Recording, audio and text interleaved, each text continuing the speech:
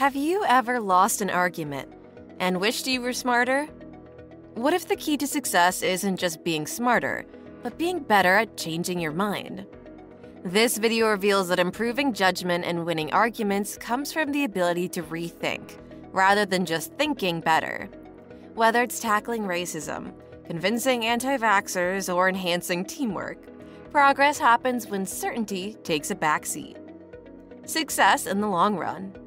In 2009, BlackBerry dominated the smartphone market with 50% market share. But the founder was reluctant to innovate, then in just 5 years, the market share plummeted to 1%.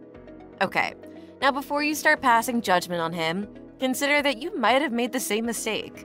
As admirable as it is, staying true to your beliefs in today's world may not be enough in today's fast-changing world. The key is to know how to rethink and integrate new information into your strategies. To tackle this challenge, embracing a scientific mindset can be a game changer. Think of scientists. They're always curious, adjusting their views based on new info, and they kick off with questions rather than firm answers. For business leaders, treating your strategy like a testable theory can be a winning move. A study on Italian startups found that those who approach their businesses scientifically ended up with more cash and customers. The big lesson here is that thinking like a scientist lets you adapt, pivot, and tweak strategies as needed, leading to success in the long run. Our biggest blind spots. Interestingly, research shows that people who aren't great at certain skills often think they're doing much better than they actually are. Like how people who struggle with logical reasoning or humor often have an overly positive view of their abilities in these areas. Or those who falsely believe they excel in a particular skill are less inclined to improve. In fact, believe it or not, these types of people have the lowest emotional intelligence. Now, don't worry, the remedy for this is humility. Embracing humility involves recognizing what you don't know, being open to learning, and in the end, becoming more confident. Some worry that embracing humility might weaken self-confidence, but the truth is the two can go hand in hand. Confidence is all about believing in yourself, whereas humility revolves around questioning whether you're using the most effective methods. To uncover areas you might be overlooking, having a lively debate can be eye-opening. When we argue about what's right, it gives us the chance to rethink our ideas and stumble upon better ways of doing things. In Silicon Valley tech teams, Adam Grant found that the most successful ones had healthy debates about how to tackle tasks, especially at the beginning. They disagreed on approaches, but remained friendly. Meanwhile, the least successful teams didn't argue much about tasks, but had lots of personal conflicts. Sadly, their dislike for each other prevented constructive discussions, resulting in less than ideal outcomes. How to find a win-win solution. Persuading someone isn't just about bombarding them with evidence of why they're wrong. Try seeking common ground. Why? Because skilled negotiators approach debates with a willingness to step back, giving the other person room to step forward. So in your next negotiation, consider that you don't have to win every battle. You'll be surprised to know how that can actually draw them towards your perspective. Other than that, rather than imagining debates as a balancing act, where more arguments tip the scales in your favor, the best negotiators focus on quality over quantity. They understand that too many weak arguments can dilute the stronger ones, making it easier for opponents to dismiss the entire case. Unlike average negotiators who either preach or prosecute, skilled negotiators embrace a scientific approach. So instead of just pushing their own viewpoints or attacking the other side, they bring a scientist's curiosity to the table and ask questions like, "Can you see any truth in my proposal?" Double the rate of your everyday negotiator. Power of rethinking. Adam Grant happened to spot an interesting trend while delving into the rivalry between Yankees and Red Sox baseball fans. Both camps viewed each other negatively, thinking the other was obnoxious and arrogant. To bridge this gap, Grant challenged fans to think about the randomness of their dislike for the opposing team. He asked Yankees fans to imagine being Red Sox supporters if born into a different family. After putting these thoughts into personal essays, many fans on both sides had a change of heart, realizing that their prejudices were unfounded and mistaken.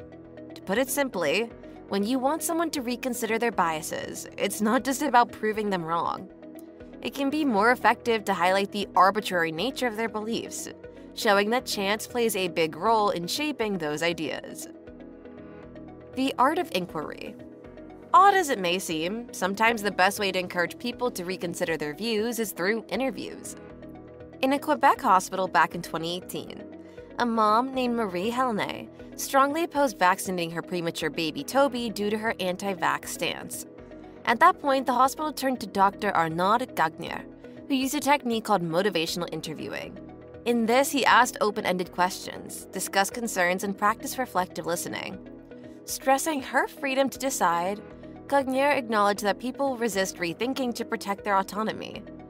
Surprisingly, after the interview, Marie Helene opted to vaccinate Toby and her other children without the usual persuasion tactics. This approach shows the power of letting individuals find their own reasons for change. Fresh eyes and open minds. In 2006, Al Gore's game-changing documentary, An Inconvenient Truth, sparked action against climate change. Fast forward 15 years, and the impact on how Americans see climate change isn't as widespread as hoped. By 2018, only 59% thought climate change was a big deal, and 16% shrugged it off entirely. The mixed success makes us wonder how to better encourage people to rethink their views. One important lesson is that activists, like Gore, often simplifies the climate debate into two opposing sides, expecting everyone to pick one. Rather than presenting the climate change debate as a clear-cut battle between scientists and so-called climate deniers, a better way to encourage people to reconsider is to avoid the trap of binary bias. This bias oversimplifies a complex range of opinions into just two opposing sides, all in the name of seeking simplicity. Most Americans aren't firmly on one side when it comes to climate change. Some are a bit concerned, some aren't really bothered, and some are skeptical. Insisting on this truth-tellers versus deniers idea makes people feel they have to pick a side, making it harder to rethink. Research says people change their minds more when things are seen as complex with different views. Instead of saying someone is right or wrong, it's better to show lots of opinions. This way we focus on actual issues instead of emotionally charged choices. And hey, don't stress about seeming weak. It actually makes you come across as more convincing, not less. Culture is what motivates and retains talented employees. Rethinking isn't just an individual affair, it's a collective necessity for organizations too. Let's look at NASA's Columbia Space Shuttle incident in 2003 as a case in point. When foam broke off during takeoff, the ground team didn't think much of it, considering it a minor hiccup. Little did they know how crucial that foam was, and it tragically led to the shuttle breaking up during re-entry, resulting in the loss of all 7 astronauts. Back then, NASA was all about performance, aiming for top-notch results every time. Unfortunately, this intense focus on outcomes left little space for the essential practice of rethinking. So to make your team better at reconsidering decisions, you need to turn your workplace into somewhere where they are not sure of themselves, but they love to learn. They're more creative and make fewer mistakes. That's where the real magic happens. Now, to set up this learning vibe, you've got to make your team feel safe. A place where they can take risks without worrying about getting in trouble. And when this happens, they're more likely to admit when they mess up. Now you know. To help your team get good at rethinking, forget the idea that messing up is a big no-no. Instead, think of it like this. Making mistakes and going back to try new things isn't just okay. It's super important.